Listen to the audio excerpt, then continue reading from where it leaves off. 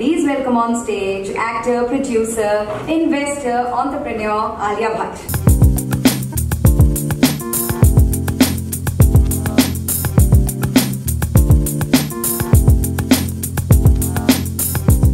Where did the interest in entrepreneurship come from? So actually, I'll start off by saying hello to my lovely members of the media from Delhi वालों, क्या हाल है आज? हाँ, बहुत serious बातें हो रही आज अभी इधर, बहुत important बात हो रही है और actually I want to start off by saying I'm sure, I think 60% of the people in the room are confused as to why I am here as an entrepreneur. सोच रहे होंगे कि आलिया तो brand endorse करती है, entrepreneur कहाँ से आया है? Maximum invest किया होगा. Question mark तो है ना? है ना? देखा? I'm so connected to them, so I know exactly how they're thinking. But to be very honest, even I sometimes think to myself, कि, oh, okay, you're actually an entrepreneur. So let's go back as to where this started and where this came from. Yes. In 2015 or 2016, I remember कि मेरे दिमाग में ना एक कीड़ा बैठ गया कि मुझे कुछ create करना है. Okay, it's as simple. It was the rise of all these apps, and I'm speaking in the most simple language because I'm an audience, I'm a consumer.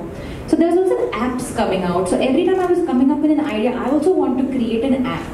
Little did I know that you need a lot of money, a clear idea, and somebody to back that idea. So then I remember, okay, fine. I would call up my team and say, oh no, I have this idea, why don't we create something like this, why don't we do this, something, and they would just humor me and hear me out, and I don't think I'm ever going to stop ideating about, you know, what I would like to create. But basically what I was looking for at that time, I remember, and it comes from a very vulnerable place as a person, I never wanted to put all my eggs in one basket, which is मैं एक actor हूँ and I work very hard on a daily basis, पर कल का क्या पता? You know, who knows where I'm going to be tomorrow. So I wanted to secure myself as a person and as a professional. But obviously, when I sat down to actually ideating about what I want to create, usually you would consider an actor to do like a fashion brand, some clothes, a limited edition collection of something, which is fine in its place and it's great.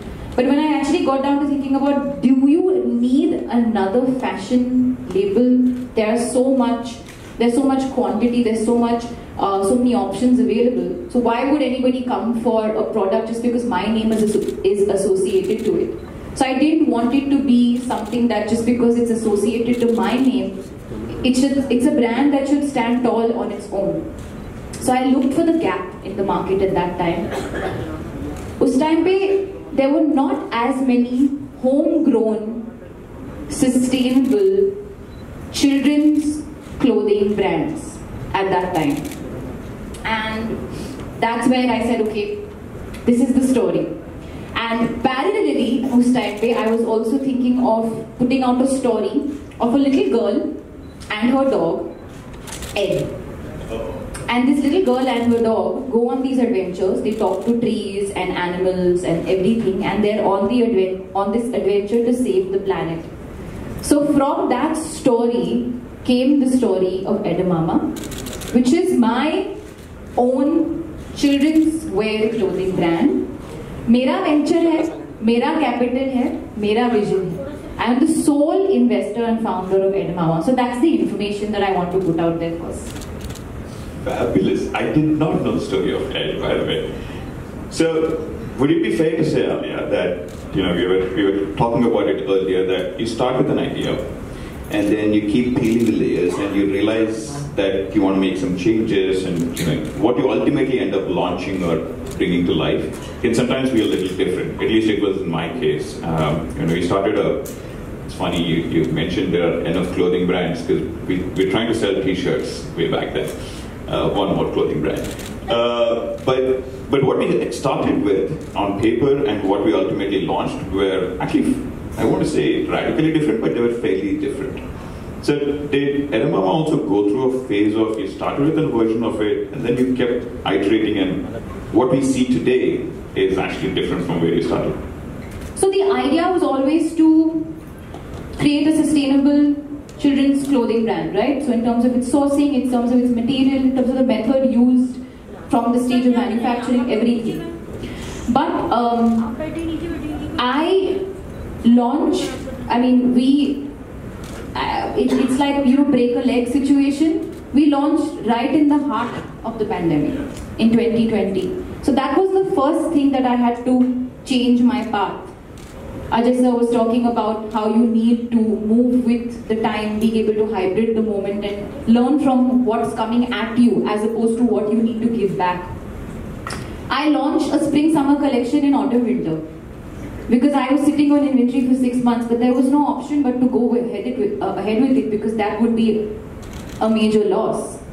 Luckily, we decided to launch online. Talking about technology, if it was not for that, I didn't know at that time when we were going to go to a store. We didn't know how long it was going to be that I would be able to give people a live experience of touching and feeling the clothes. So that was the first challenge that was thrown at me. Of course, initially Edamama started off just children, but then there was a time, I remember back in 2022, I was expecting a child, and I looked at my wardrobe and there were no clothes for me that I wanted to wear, and I was very nervous about how my style was going to evolve over the next couple of months. So then I started making little changes to my wardrobe, and then comes the maternity collection of Edamama. I didn't expect that as well. That was not something that I planned. And then subsequently came infants and all of that. So now we have 0 to 14. And my plan now to go forward with Edamama is to include personal care, sustainable diapers, sustainable toys, and of course the storytelling being the center of it. That's also going to start soon, because I know that today as a mom, one of my most precious things is when I read a book to my daughter, or I sing a song to her. So eventually my dream maybe in the beginning was not to create an Edamama universe, but that's my plan, is to create an Edamama universe where you feel very connected to nature, very connected to your planet, and you just celebrate the child within you. It actually does feel like you laid out what the 10-year vision for Edamama is right now. Oh, did I do that? That's another thing I should mention. I know nothing about business. I disagree. Have any of you folks, I found it particularly refreshing to hear Alia talk about, I was sitting on inventory, I need to do something about it. Inventory being one challenge. But I'm sure there would have been, your fair set of challenges. Obviously, having to launch it in the pandemic being one, and so on and so forth. Absolutely. And actually, one of the things that I didn't mention is because we are a truly homegrown Indian brand, vocal for local, all our material is sourced and manufactured within India. That actually helped us in the middle of the pandemic, that we were not scrambling and running from pillar to post to make and keep the collection going. So for 2 years, we were able to keep our head above water because of that. Wow. When you look back now on your journey over the last couple of years on Edamama, how would you turn the challenges that you would have, I'm sure you have surmounted, into what would you offer as advice from those learning experiences for entrepreneurs? Number one, I don't have all the answers. That's the most important thing. I am very grateful that I was in a position, number one, that I could self-invest, that I could also appoint a team of ninjas, I call them. A cute, small, sweet team, because you're a bootstrap company, but the team really led me through all these challenging times and all the question marks. I know story, I know marketing, I know I like this visual, I don't like that visual. I know, okay, I initially did not want to do denims because I said, it's not really favorable to the planet and environment. So we had to then look at the way the collection did. We were getting feedback, can you do denims, can you do jeans? So we had to look at another alternative. So we did green denims, where when you wash them, they do not leave an excess residue, etc., etc. So this is all feedback, listening to the consumer and listening to the team. So one of my utmost, my first and foremost advice to any entrepreneur or anyone on the verge of creation or the top of creation is listen to everyone. सुनो सबकी करो अपनी, but सुनो. अगर सुनोगे नहीं तो समझ में नहीं आएगा कि हो क्या रहा है. To be a good leader, you have to actually rely a lot on your team, because leading, in my opinion, happens with the team being your backbone. Absolutely, absolutely. Earlier you mentioned it a couple of times. You talked about sustainability, and it's something that at Amazon we feel very strongly about sustainability. It's actually one of our leadership principles, in fact. And all the brands, Edamame and the brands that you've invested in, like Fool, there is an element of sustainability that seeps across all of them. What is it about sustainability that you feel so strongly about, and is that one of the X factors, if I may, that you look for when you think of ideas worth pursuing or investing? It comes from very simple upbringing and understanding of dharti maa hoti hai, and we have to be very, very sensitive towards the planet that we're living in. And of course, there will be a couple of things here and there that you don't, maybe you miss a step here or you miss a step there. But if you're consciously just thinking about it, is it good for the planet? Is it good for the planet? You'll automatically make small decisions, and you can't be all rounding all the time. Otherwise, of course, you can sit and you can point 100 things as to what's wrong with what you're doing. But even if you're doing just 5 things right, and I'm talking about even as a person, an individual in your day-to-day life, it goes a very long way. So the sustainability aspect came from the fact that also I wanted to nurture in children a love for nature, build a generation of young planeteers. So even with the words that we have on our t-shirts and all, it's not like stay cool, stay calm. It's be kind, get dirty, like in the mud. It's all about being very close to earth. And of course, you have to put practical practices in place as well. I feel sustainable as a word, the word sustainability, we overuse it sometimes. So you have to really, in terms of certification, we tick all the boxes in terms of being a completely certified sustainable brand. From our, like I said, from our buttons not being plastic, from our fabrics, we use excess fabric and we create, all the trims we create, potlies out of it. Every garment comes with a seed, so you can plant that seed and have a plant along with some clothes. So it's these little things that you kind of seep into the brand ideology, but that comes from me as a person. Since you mentioned Pool, of course, I love the story of Pool, but not only because of the fact that they are clearing waste and reducing waste, but also they're doing that whilst giving various jobs to women locally. So I love how each story ties into the other. For me, it's not about the money, as I know people say that a lot, but genuinely, that is not what attracts me to any brand to invest in or to support or to create in this aspect. It is the story. I'm a storyteller first, and it's always the story. Amazing how you have been able to link one vocation of bringing stories to life to even your entrepreneurial approach. What, according to you, Alia, does it take to create a successful startup? Right? For the creation of taking an idea and creating it, and I think Professor Sood was talking about it earlier, we have a lot of them where the start happens, right? And if I may, I think by any yardstick, Edamame has actually crossed that and well and beyond. So what does it take to go from just starting to scaling? Well, I think, again, that's a lot of pressure for me to just suddenly give that extreme advice. But see, from my experience, number one for me was finding the gap in the market. If there's a gap in your life, there will be a gap in other people's lives as well. Sitting here, just under a board of technology and innovation, I really can't be sitting on a high horse because technologically and innovation-wise, I've really not done that. So I'm sure they know what they're doing. But one of the things that I think is fabulous about a show like Mission Startup and, with Ajay sir's contribution and support, what you're saying about having mentors lead the way, really being able to, of course, number one, believe in your dream. Do not be afraid of failing. But that's very easy to say when, you're not putting in your own money. So when there is money on the table, you're very afraid of failing. But sometimes it takes time.